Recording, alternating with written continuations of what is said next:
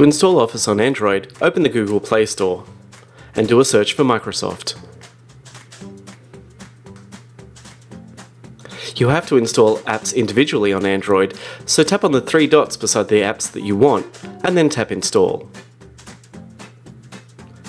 We recommend downloading all the apps that you want while you're still on Wi-Fi, so they're always with you. Open Word and sign in to activate Office.